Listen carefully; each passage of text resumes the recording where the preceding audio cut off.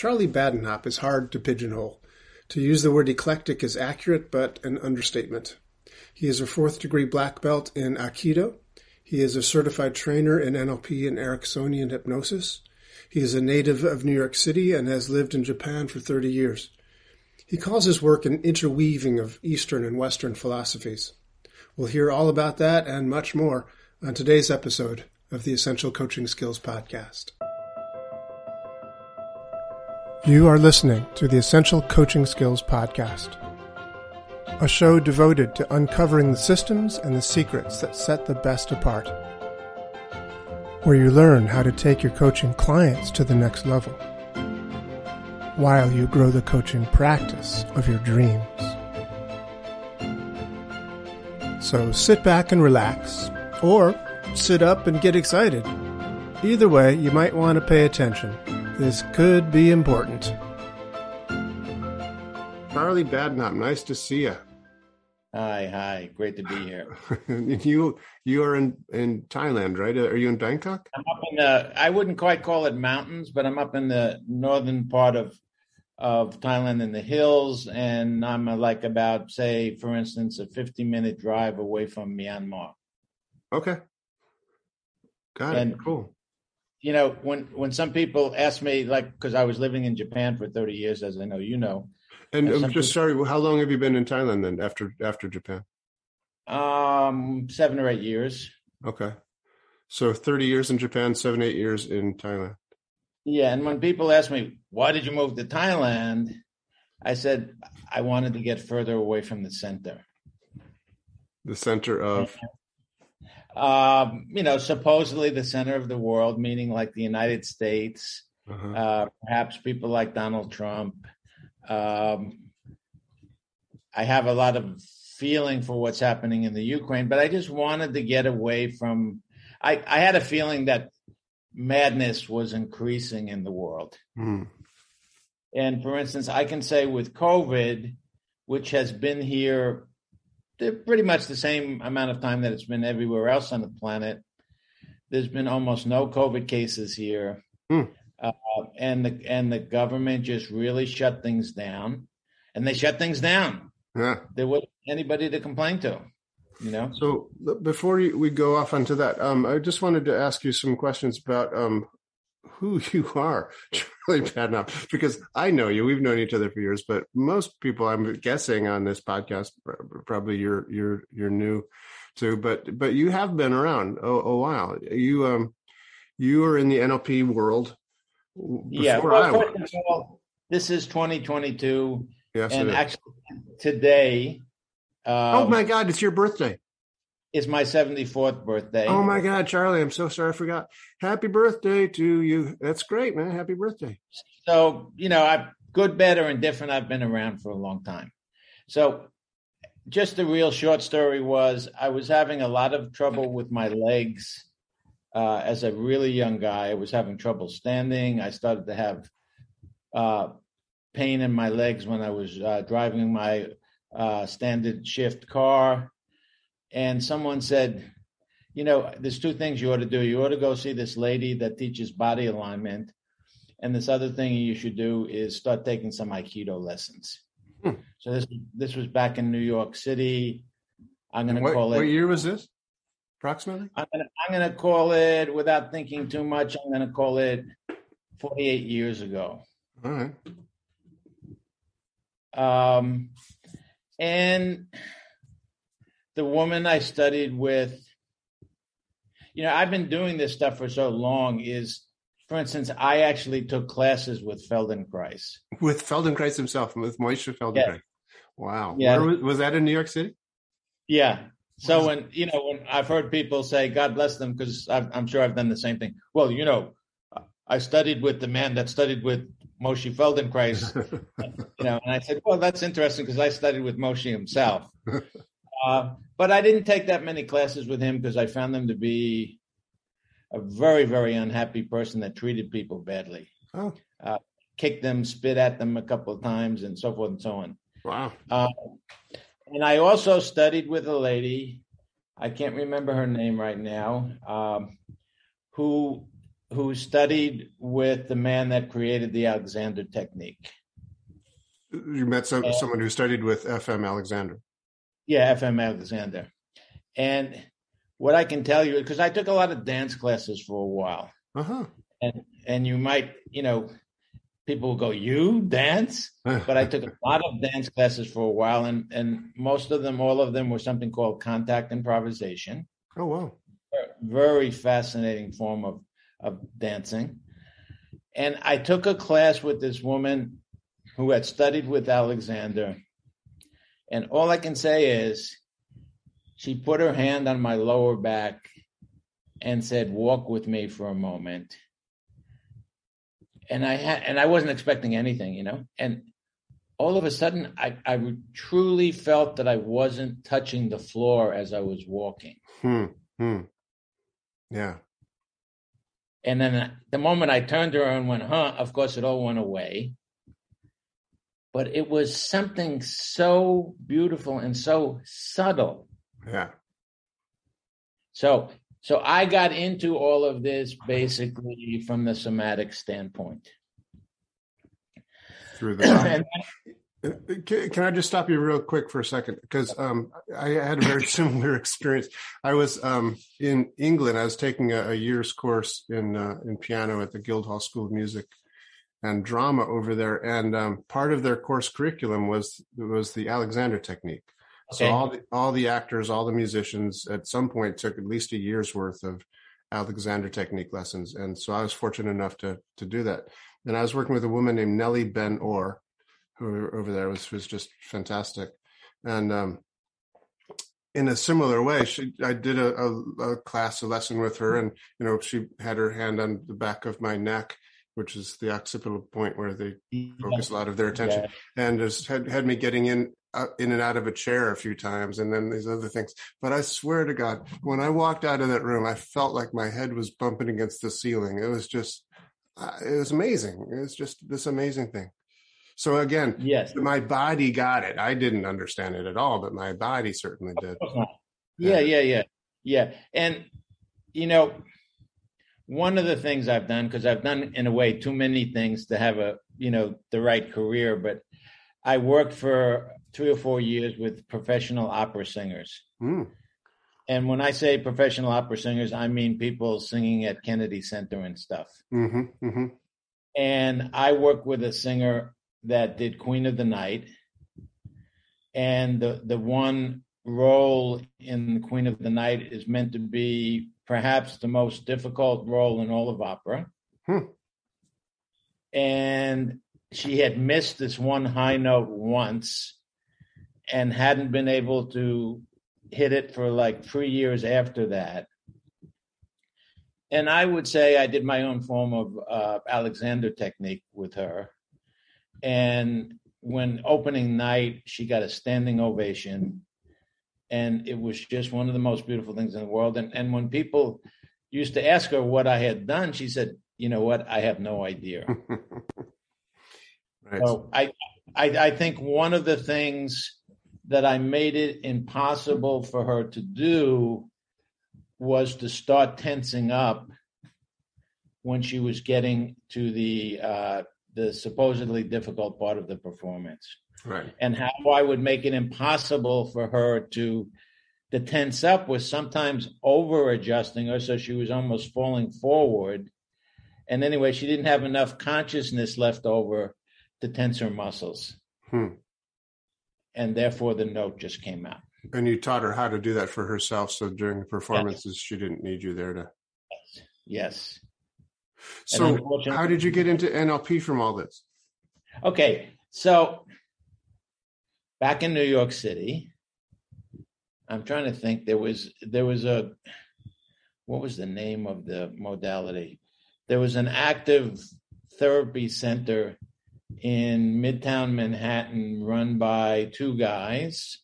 One was as far as I remember, was a psychologist. Another guy was a great, very talented karate person. I can't remember what they did. It was a fairly popular modality at the time. And they were doing NLP. Okay. And I went to a bunch of their workshops and I said, holy mackerel, this is some pretty interesting stuff. And one of the things that I really love to see is what I call the clock stopper. When you have someone when you're in a certain connection with someone and you ask them, so what is your weakness or whatever, and they just look at you without answering, because they're in a different place where they don't produce what they normally produce. So this one gentleman whose name I can't remember right now, he was really, really excellent in stopping the clock. And he was a top martial artist. He was a karate man. And then as things started happening, I didn't realize this till afterwards. My eventual Aikido teacher, who was a real master, when he came to New York, and at the end of every demonstration, he always used to say, who would like to come up and free spar with me? And this tremendous karate guy came up, and inadvertently, my eventual Aikido teacher wound up breaking one of his wrists, and apologizing to him and giving him a black belt on the spot. And he said, the only reason that happened is you were half a step ahead of me and I overreacted. Wow. So all of this stuff started. There was a fair amount of magicians out there in the world. And it was at a time, again, call it 50 years ago when some of it started. It was at a time when very few people of these people had become famous yet. Mm-hmm. And it was before most of it had turned into techniques. Right. So they were teaching some NLP workshops, and then you took those NLP. Did you get certified in NLP from them? Or? So I decided, I've had a thing in life where I've always tried to study with the best people in the field. And then I had an extra thought that went beyond it, is I would study with them and I would wind up teaching with them, whoever the person was. So I said, well, I need to find John Grinder, and I'll start studying with him. And I found John Grinder at pretty much the same time I went to Japan and started studying Aikido with a gentleman called Koichi Tohei Sensei, who was truly a magician. He knew how to bypass the muscle system and get into people's neurology and make them fall and stuff without hurting them. So what was happening was I was shuttling back and forth between the United States and Japan. I was actually living in Japan already. And there was any number of times when I saw Tohei Sensei do a bunch of stuff. And I said, which of course was primarily all physical. And I wound up saying to myself, oh my God, that's almost exactly what John Grinder did 2 weeks ago. And then John and I got to know each other quite well. We were good friends for a while. So can I stop you quick? Where was Bandler in all this? I thought Bandler and Grinder were working together back then. It wasn't they already had parted ways. Oh, really? Or, yeah, they had already parted ways. John was teaching either on his own or with Judy Delozier, who's a wonderful and talented lady. Eventually, he married her. So he was teaching with Judy, and that's how I met him. And Richard, frankly, I wasn't interested in studying with, because whenever I heard about him or saw a couple of videotapes, to me, he seemed more like a bully. So Richard, I wasn't interested in studying with. Okay. Sure, he's got a lot on the ball, but it didn't interest me. Okay.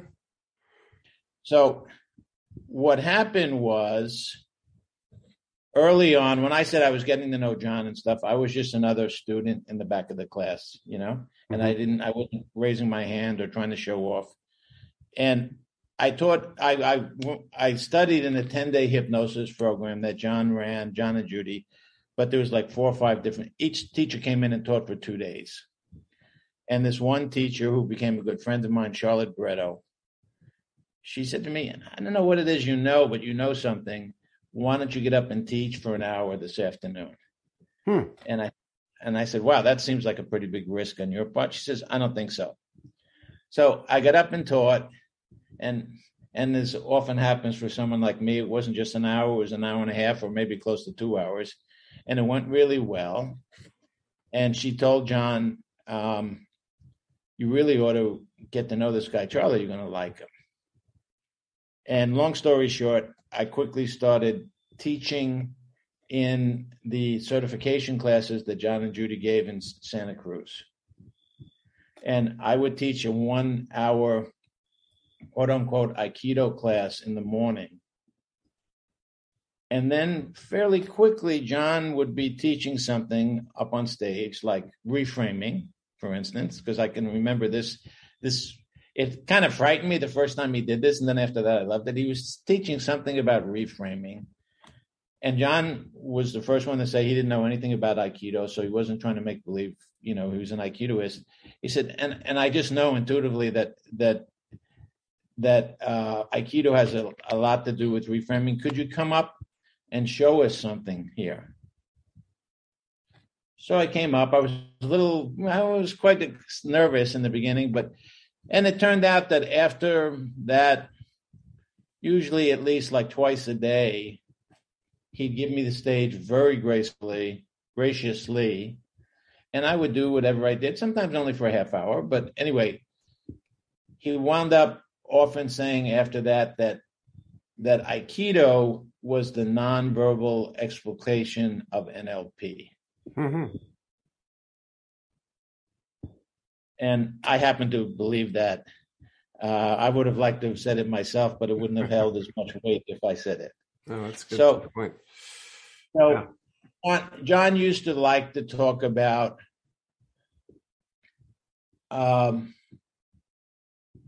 getting to the place that comes before language. Yeah, so I've heard you say that before, that, talking about the language that comes before verbal language. Yes. So, what I always think first when I hear that from you or someone, or it's in my own head, is kind of what reminds me of, which is something quite different, which is a picture is worth 1,000 words. Mm-hmm. What I'm saying is a feeling can eventually be worth 1,000 words. But the feeling comes on a fairly instantaneous basis. Mm-hmm. And in fact, if we had to be able to understand English before we could start at all making our way in the world, and I mean even when you're still a little baby and your mother does everything for you, if we had to understand English, none of us would most likely be alive right now. Yeah, right. Yeah, most likely, yeah. I'd say none of us would be alive. Yeah. And it's like now I have a Jack Russell Terrier, which is a great breed of dog to have. And to me, the dog is highly intelligent. Most Jack Russell people would tell you that.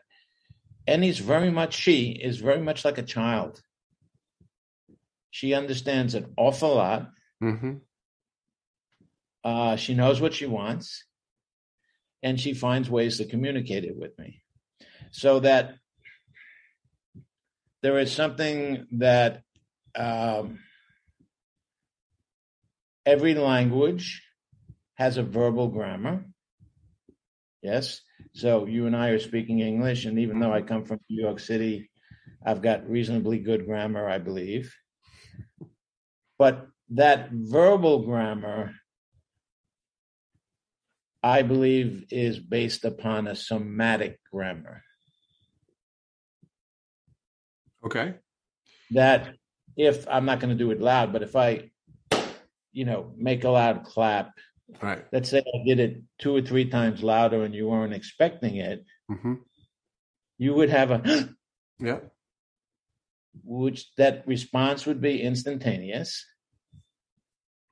And then you would wind up talking about it. You might call me an idiot to have done that, or you might say, gee, that's fascinating. What were you meaning to, show up? So I think what you can notice when you're coaching people, as well as other times in your life,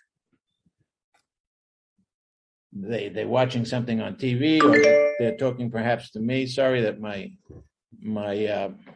it's a computer thing.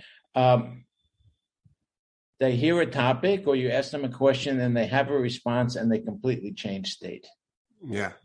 Let me just stop you again, because this so much is what I wanted to be asking you about, because you developed along the way, you developed a thing that you call Seishindo.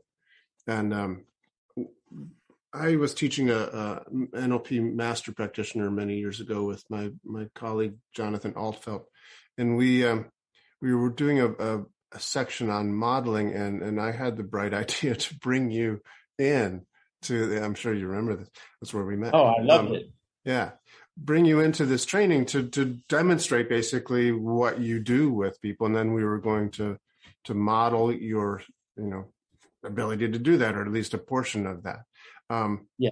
And one of the things that I've maintained, done ever since then, which is something you demonstrated so brilliantly, was what you just said, is that, when you're talking with the person, and you had us bouncing on these big rubber balls. Yeah. These like gym balls, like the big blow up rubber balls. Physio balls, I think they're called.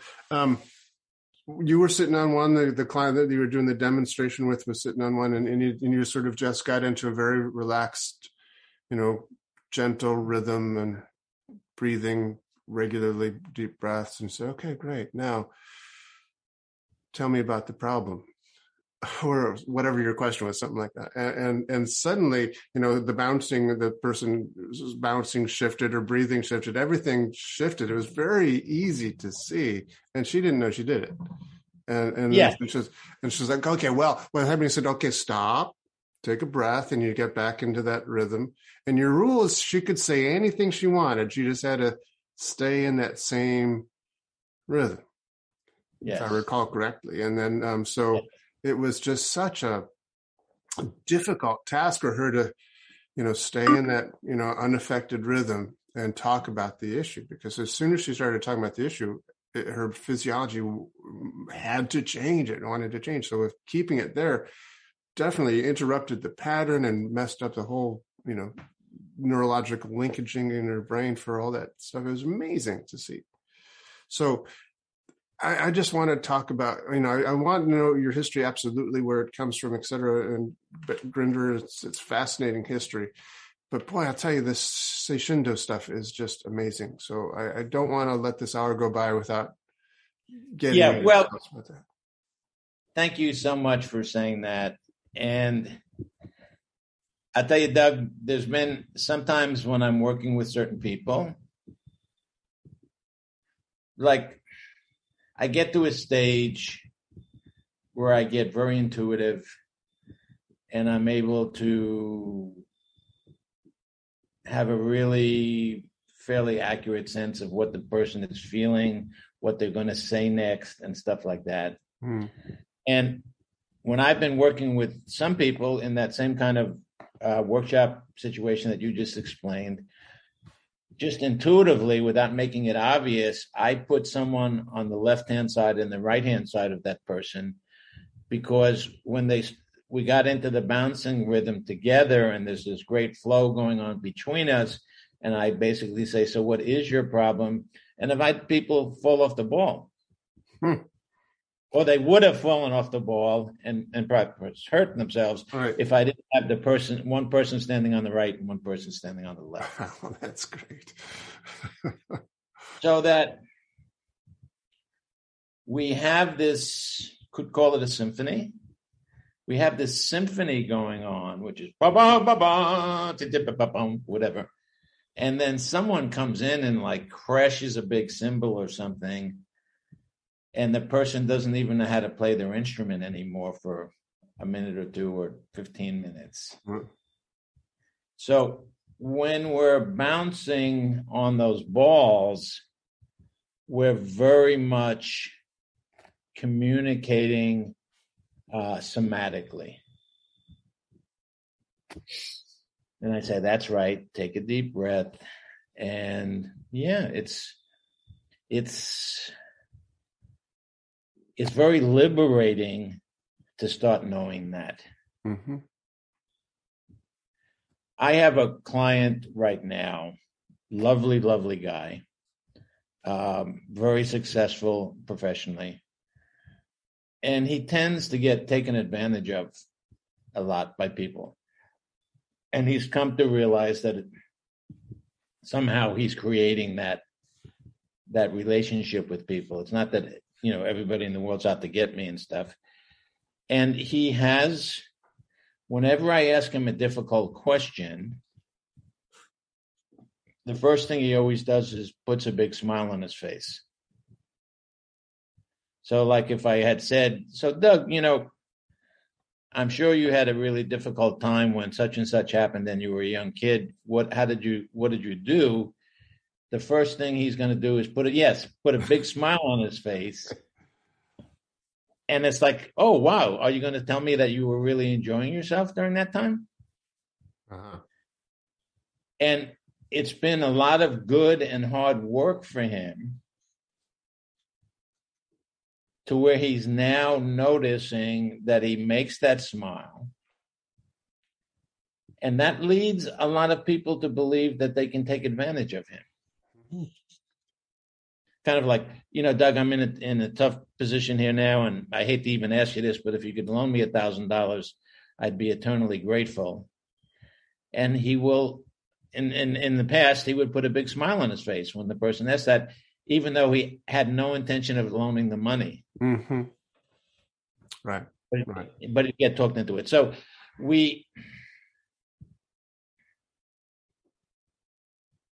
I stop now for a minute, or a few seconds, of course, actually. See where my breathing's going. And I realize I shift my posture a little bit. And I go playfully, okay, so you got me off on a little tangent. I got myself off on a tangent. Doug, what would you like to talk about next? Okay, well, I'd like to talk to you about the concept of you're perfect just the way you are. One of the things that I think I see in your work is that you're kind of starting from that place. That's kind of the ur-text. That's kind of like the basic presupposition of your work with people, is that they are perfect the way they are, and that their brain can sometimes take them off that somatic easy rhythm, and they go off into these different tangents, or they smile inappropriately or whatever. But if you let go of all that learned stuff, then you can just get back to they're perfect just the way they are. Yes. So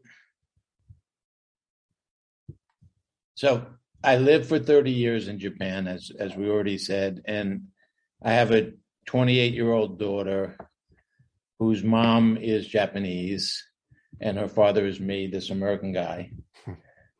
And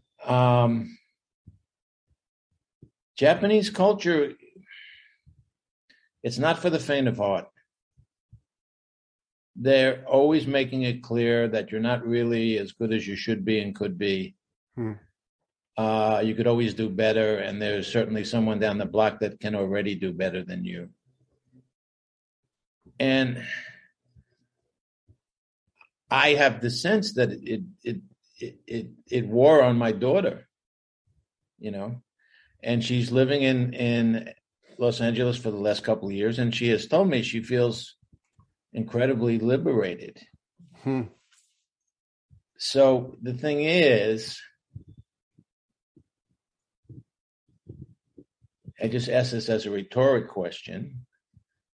So what is a perfect human being? Yeah, that's a great question. And it's one of those questions like, be careful, because whatever you're going to say, you're going to be showing the world a lot about yourself that has nothing to do with what perfect is. Right. or that has something to do with your belief of your own imperfection. Right. That's beautiful. So that in Japanese flower arranging, one of the most popular forms of Japanese flower arranging is they take one fairly large branch that might have I call it a wingspan of 3 or 4 feet even, put that in the middle of a container. Then they put in some rocks, some other smaller flowers, whatever. And then you watch the practitioner, and I've had the honor and it makes me, just thinking about it now, makes me a little emotional, of this like phenomenal teacher standing there looking at the piece that they've just been creating. And then they get closer and they break one of the branches. And it's like, the hell did you do that for? Which, of course, I never said to the sensei, you know. And the sensei turned to me and said, so why did I do that? And I didn't say this to her either, but it's like, I wanted to say, I'm not going to be stupid enough to try to answer that. And she said, because all of us are beautiful, and all of us have broken branches. And without any broken branches, we wouldn't be truly a human being. So that when I'm making this arrangement today, and this one teacher once, I mean, I got along really well with her, I think. And she said, and again, it made me a little emotional thinking of it. She said to me, and I make this arrangement today to hopefully teach you something about yourself. And I was like, blown away, you know, so that, what does it mean to be perfect? First of all, you better make your own share of mistakes. Second of all, maybe your nose is a little funny, or maybe, you know, maybe you're 5 or 10 pounds or whatever overweight, and maybe your chest is too big or too small. All of that makes you perfectly imperfect. Yeah. And when people try to do away with the imperfections with cosmetic surgery and such, they're trying to do away with the broken branches, but the broken branches is what gives them the essence of who they are. Yeah. No, it just so reminds me of Milton Erickson and the way Stephen Gilligan often referred to Erickson's acceptance of himself is to say to accept your own weirdness. That Erickson was so comfortable with his own weirdness. I mean, the man was wearing purple suits in the 50s and 60s, you know, because he was colorblind and he could appreciate the color purple, even though it looked probably blue to him. But he was just okay with that. He was okay with his weirdness. Yeah. Well, what I think, Milton was a little bit before my time. And Stephen's a few years younger than me, but Stephen got with Milton when Stephen was like 19 or something. He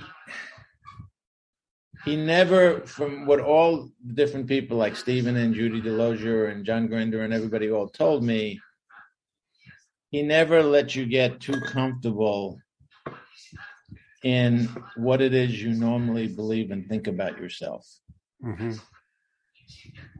So if you said, you know, I'm not all that good at playing piano, you go, okay. He might go, okay, well, I don't believe that at all, but let's talk about something else for right now. And he'd leave you, you know, thinking about it. So,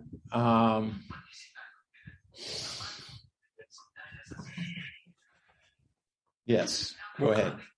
So let's talk more about the Seishindo. You've developed this as a kind of standalone therapy? Is it a way of, tell us about Well, Seishindo. I'd like to consider it a human potential discipline, although I don't like the word discipline all that much because sometimes I do have a lot of discipline, but I often have none. But Seishin, and it could mean other things in Japanese, but Seishin means thinking mind and body. Thinking mind, not thinking mind and body. Okay. So very importantly, not mind and body, because mind's everywhere. Right. Mind's in your toe, mind's in your thumb, whatever. So thinking mind and body. And do, if you think of Aikido, Judo, all of the different do's there are in Japanese culture, is a path, an incredibly interesting path to study, in which you start out knowing you'll never fully master it. Right. Right. So piano do. Yes. So, for instance, I just mentioned I have a very good friend that was getting prepped to enter into the very big time piano competitions in Europe and such. And they play these incredibly difficult pieces of music, and they practice 8, 10, 12 hours a day. Yeah. This friend of mine, I'm going to say he's 55 right now. Okay. He hasn't touched a piano in 25 years. Huh. And you'd have to put a gun to his head to get him to sit down next to one, because as great as he was, or as fantastic as he was, the teachers were so negatively oriented that he was losing respect for himself, and he was losing his appreciation for music. Gosh. So what I'm attempting to help people with in Seishindo is to go, okay, so I hear you say that, you've got this weakness and that weakness and 3 or 4 or 5 others. I don't really believe you. I don't intend to argue with you about it. I'm going to keep on treating you as if you don't have those weaknesses, and let's see what shows up. Cool. Yeah. Go ahead. I was just wondering, so how does the process work? How do you are you always bouncing on balls when you do Seishindo? Is that part of the thing, or how does it work? I needed to work on someone last week, but we didn't have any balls around, so I couldn't do anything. Yeah. You know what? There have been a lot of people that have seen me, I don't know, 1,000 or so, have seen me do some pretty amazing change work with people, with either only them bouncing on the ball or me and them bouncing on 2 different balls. But at the same time, it was beyond, I think, what anybody could really believe. Right. I mean, I've had a lot of very talented, well-known people say to me, "Oh my God, Charlie, what you just did was absolutely amazing."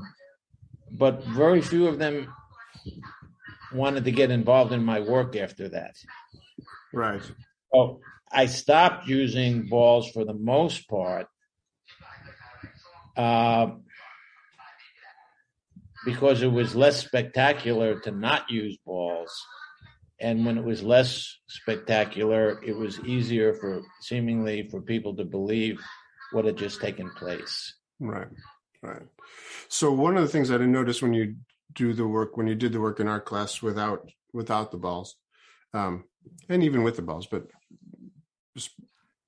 especially when you're doing without the balls, is that you are paying very, very close attention to their breathing. Yes. And that when there's somatic nonverbal communication changed and shifted primarily through the breathing. You said, okay, stop. Now take a breath. And you indicated with your hand the breathing rate that they had been in a moment ago and getting back into it, sort of conducting them back into the breathing pace. That was a real key to the component, is to observe this breathing situation. Yeah. Well, something that really fascinates me now, and I haven't done any of it, and I'm not claiming that I really understand any of it, but I've watched a lot of videos about these people that do free diving. Uh-huh. And who go down as much as, if I'm not mistaken, a couple of 100 meters. Mm-hmm. And they're underwater for several minutes. Yep. While they're swimming down and up. And invariably, each one of them, when they interview them later, and certainly not 10 seconds after they come up from the depth, so I just can't tell you how fantastic I feel when I haven't had a breath in like 4.5 minutes. So we need, I mentioned it earlier on, we need to do something that can help us to stop the clock. Mm-hmm. Mm-hmm. And one thing we like to say in Aikido, and other people say it also, is the slower you go, the sooner you'll reach your destination. That's brilliant. The slower you go, that's like a Zen koan right there. The slower you go, the sooner you'll reach your destination. Yes. Wow. Yes. That's brilliant. And when you reach higher levels of Aikido, well, the highest level that you get tested at, which doesn't mean you're at the highest level of all of Aikido, you're facing your opposite. You're all in seiza, meaning you're sitting on your legs, and you're 12 feet away from 5 people. And when the teacher shouts begin, but he says it in Japanese, of course, all 5 of these people attack you and try to overwhelm you. And they're not going to really beat you up, but they'll hurt you a little bit, And break your wrist, maybe. Yes. Sorry, here's a black belt. Sorry, go ahead. What happens after a while? You feel like this really high level traffic policeman. Getting people, because the first thing you realize after a while, in the beginning you're absolute crap at it, but one of the things you realize after you get kind of mildly beat up for a while and feel like a real idiot is all 5 of these people can't reach you at the same time anyway. You understand what I'm saying? It's like a traffic jam. Yeah. Okay. I mean, if you stood perfectly still, they'd have to they'd have to come at you in a semicircle. And anyway, that's not happening. Right. So quickly then after you get beat up a few times, not badly, I never got badly beaten up, you start realizing I need to pick the first person to go after. So normally, and you might have heard this in regard to other stuff, you pick the biggest, seemingly fastest, most aggressive guy of the group of 5. And you don't know who that is ahead of time, because usually people will be coming from all over the country, and mostly you wouldn't have known any of these people beforehand. But whoever's coming at you the strongest, you go for him. You make a beeline to him. So first of all, he's ahead of everybody else. It gives you a second to a second and a half to do something with him. And if you dispatch him well, everybody else sort of slows down and goes, oh, shit. And in fact, the first time I ever did a competition, I got disqualified within 10 seconds because I threw this first guy like way.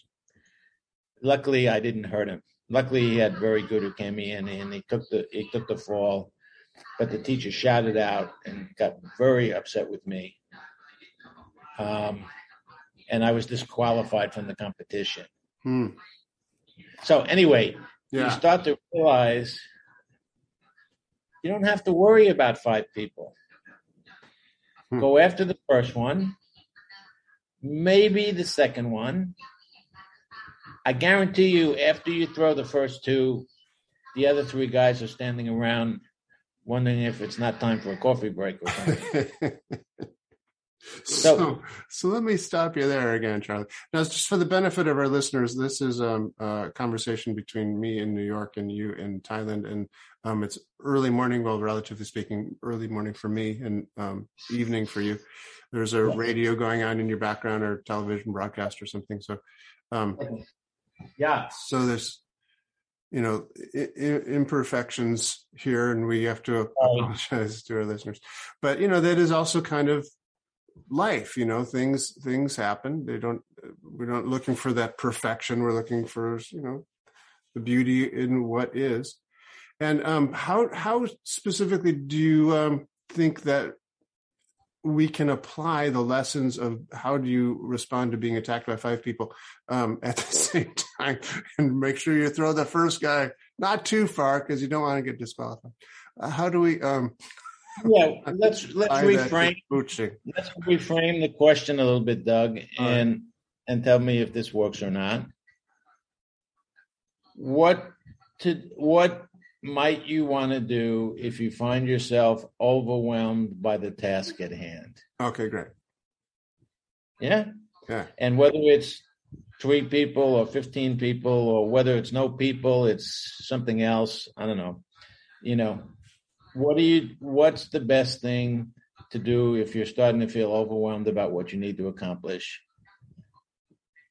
I would say the first thing you do is take a deep breath. In through the nose, by the way, not through the mouth, out through the nose, because that will calm the thinking mind, all that oxygen. And then just somehow realize and then focus on what you take to be the first most important task. And you'll start to wind up realizing that the other tasks kind of start falling into place after that. Nice. Cool. Reminds me a bit of the idea from First Things First, 7 Habits of Highly. Stephen Covey's idea of the big rocks into the jar first. You put the big. Yeah, that's a very powerful physical metaphor. Yeah, it is. Yeah. One of the things I do with my coaching clients usually is at some point or another, I show them some Stephen Covey videos because he just does it so well. And there's such powerful metaphors and powerful lessons.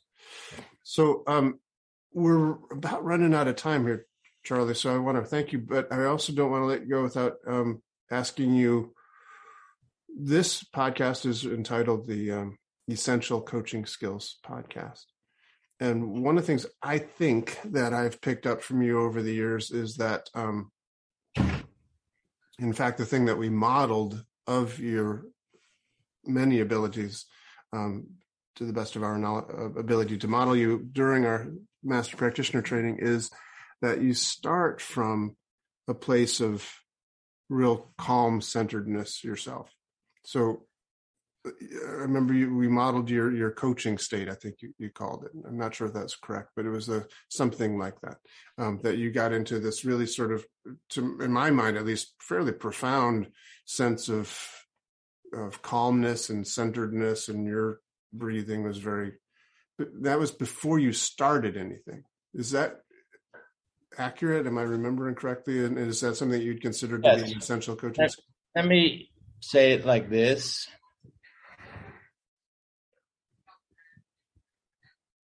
Well, for instance, I say this, and sometimes people think I'm joking, but I'm not. I like to actually get sometimes if I'm having a little difficulty with a client, I like to get to the place to where I'm really believing them and starting to feel like I'll be unable to help them. And then I've done this many times, I might say, Doug, this is our third session today. And I've got to tell you, I'm starting to feel like I'm most likely not really capable of helping you.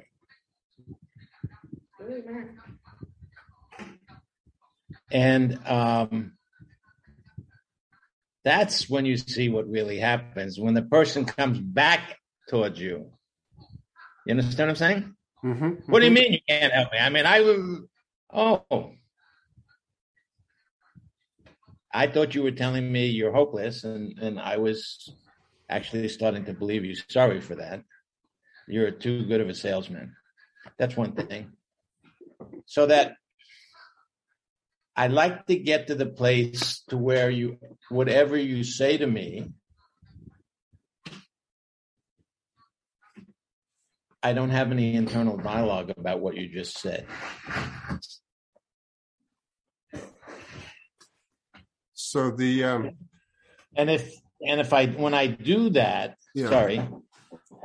I do that, you'll feel that space, mm-hmm. and it'll transform your current experience. So I can get to a point that I have no internal dialogue. And one of the things that often happens to me at this point in time, so I sometimes tell people starting off, if at some point during the session I forget your name, please don't be upset. Because I lose language. Right. So yes, you were picking up on that correctly. No strategies, no little, I think I'll use the such and such technique on him. And, right. Something Gilligan said many, many years ago, I know a lot of techniques, most likely as much, if not more than most anybody else. But the only time I use any of those techniques is if I'm feeling really, really stuck.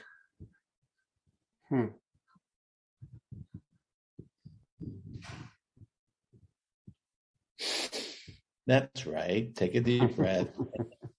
It's all good. As I sometimes playfully say to some of my clients, and of course they already know me some, so they're not thrown by this. I say, it's great that you have the problems that you do, because you're one of the people out there helping me to make a living.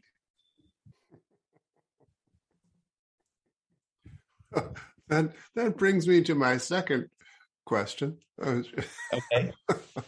I've often asked this to people on this podcast is, in addition to an essential coaching skill to make yourself a better coach, how do you make a living? How do you do this? What's essential for somebody to be a successful coach so that they don't have to have a second job, packing groceries or something while they're supporting their coaching practice? Okay. That's an incredibly important question. And I'll tell you, as I'm sure you know already, I'm saying to our audience, there are a number of coaches out there, and good for them, that make quite a healthy living teaching people how to make a good, healthy living out of their coaching practice. That's true. That's very true. And one of the main thought patterns behind that I've been hearing from people is you have to get to a level where you don't charge by the hour anymore. You charge by the accomplishment. Okay. So as long as it takes, even though we may be at this for a few weeks. Yeah. So there'll normally be coaches that are working with executives that are pretty successful, often people owning their own companies. And they're able to say, so if I solve this for you, if I help you solve this, what would it be worth to you? Mm-hmm. Yeah. And the person says, but I'll tell you what I did instead. I'd give anything for this. This would be worth $1 million to me. So, yes. Okay, great. That'll be cash or check. Yeah. Yes. Yeah. No, because I'm such a nice guy, $500,000 will do. Wait, fine. Yeah, just pay in advance. Yeah. So I'll tell you what I did in the process of stumbling around. And I stumbled as much, if not more, than most people. First of all, I have taught a lot of seminars over the years, not recently, but a lot of seminars in different countries and stuff. But my main way to alleviate that money tenseness was I wound up teaching a number of pretty straightforward workshops to corporate audiences. So, for instance, I had a program. It's still around somewhere in my computer. I had a program that taught people how to use email more effectively. And you might say a program. You mean you taught a seminar on how to do that? I taught a seminar. Okay. That taught people how to use the whole email environment and everything more effectively. And you or someone else might go, well, gee, that seems like a pretty mundane kind of yuck topic. I want to do something more exciting. I'll tell you what, most people in most corporations are in a deep sense of suffering because they're totally inundated by their email process. And I would say that 70 or 80% of the people that took these courses with me overcame that completely, and some of them wanted to name their firstborn son after me. And I can tell you, I just say this because, I wasn't working every day doing it, but just to tell you, 25 years ago, large corporations were paying me $3,000 a day to teach that workshop to their people. Wow. So God knows what it would be today, $6,000 a day or something. And again, not a way of showing off. I'm just saying that's how I got. If I did one workshop a week 20 years ago, I could have 2 or 3 private clients and my plate was full. Right. I have never, ever had more personally. Hope I don't put myself in a bad light. I've never had more than about 12 private clients at any one time. Per week, or what do you mean? Per week. Okay. Got it. More or less per week. Of course, someone goes away for this and that, but because in order for me to make a reasonable living, I mean, my goodness, you were working in Manhattan. Someone told me recently the average coach in Manhattan, I don't know if this is true or not, and you don't even have to answer. I'm not asking about you. A common price for a coach is $200, $250 an hour. And I said, wow, just give me 4 clients a week. I'd be fat and happy. But who has that much money to spend? Yeah. So I have a number of clients, I have maybe 2 handfuls of clients that have coached with me for more than 5 years. Okay, cool. So it also begs the question, how do you get a corporate gig like that? But it starts, I suppose, with developing the seminar that you think that they would want. How do you I'm sorry, we're getting way over time here. We can just go on for hours about this. But okay. Well, so I'll just say this quickly. Okay. I knew people in the corporate world, of course. I was living in Japan. You tend to meet, the other people you're meeting have good jobs and stuff. And I just chatted people up. And I met a few people in human resources, and they said, oh my God, if you could teach us a program on X, I'd be eternally grateful.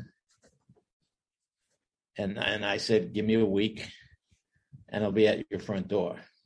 So I found there was 3 or 4 programs, seminars that I taught that made a huge difference within the corporation. And you know what? They have a training budget. If you don't, what's the term about use it or lose it? Yeah. If they don't spend their training program this year, they're going to get less money next year. No, I know. It's really true. I've sold a lot of CDs that way over the years. You know, this one person from a military post and somewhere said, hey, I'd like to buy like 16 of your sleeves. It's like, what? Really? I said, yeah, well, we got the money. We got to spend it. So it's like, okay, here, one of each. You know, so yeah, I get that. And it's also very telling that you found out from them what they needed. You didn't create a seminar and try to sell it. You said, you know, I never ever created a seminar just on my own brilliance. Right. And as you'll well know already, Doug, are you going to have your 5 clients, 8 clients? Maybe you've had 20, I don't know, and then find yourself stressing over the fact that you don't really have enough? What's that saying about how your life is really going on? So I found that I often wasn't living the life that I was suggesting other people should be living. You know? Yeah. I can say that now because you know me well enough, and this is only an audio podcast and no one can see me. But, you know, guess what? I was living a bit of a lie. And when you do that, you'll tend to not get the best results. Yeah, that's true. So that's it. Okay, too much good. time. Yeah, it reminds me of the story about who was it? Gandhi. I think there's a story about Gandhi, and this woman brings her son to him. Do you know the story? Brings his son to him, says, I want you to tell my son that he's a big fan of yours, Mr. Gandhi. I want you to tell him to quit eating sugar. He said, okay, great. Come back in 2 weeks. And it was, what? And so this woman has traveled across India to see him, but she goes back home, and 2 weeks later, she travels across India again to go see Gandhi. And Gandhi walks into the room and says, okay, kid, quit eating sugar. And starts to walk out and says, wait a minute, Mr. Gandhi, that's it? You couldn't have said that 2 weeks ago? He said, well, 2 weeks ago, I was eating sugar. Okay, fantastic. I never heard that one. I will start telling that one very soon. Yeah. Yes. You know what? As you well know, hypnotizing someone is a completely different act than performing self-hypnosis on yourself. Yeah. So, well, I think perhaps one of the reasons is highly capable. Everybody is perfectly imperfect. Already. Imperfect. Beautiful. Already. Everyone has broken branches. Please do your best to celebrate that, because it's what life is. Thank you. We will leave it there. That's a beautiful place to end it. There. And yes, because last week or 2 weeks ago, I was still eating sugar myself. Right. So, I'm going to do this terrible thing, but you led me into it. I was trying to give up smoking for a long time. I asked you for a bit of help. You gave me a bit of help. Anyway, I finally gave up smoking a couple of years ago. And I'll tell you, Doug, I think it's the best thing I ever did in my adult life.